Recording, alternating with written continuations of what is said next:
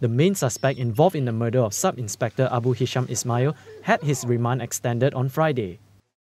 Detective Sub Inspector Abu Hashim was shot dead on August 18 at a friend's house in Changlun, Kedah.